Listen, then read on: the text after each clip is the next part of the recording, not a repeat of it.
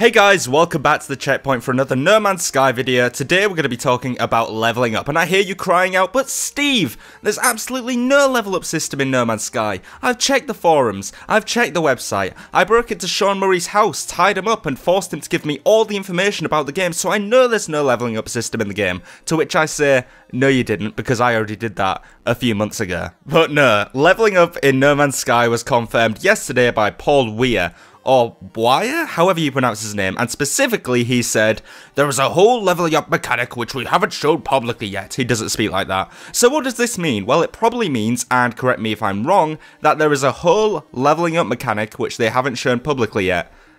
I guess that's the video done.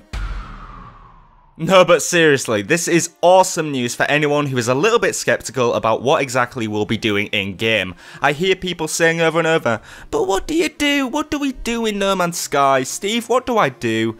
Please tell me what to do. So to have another thing to do, including leveling up, building up your character to the highest rank and grinding to gain experience points or whatever it is going to be great for the longevity of the game.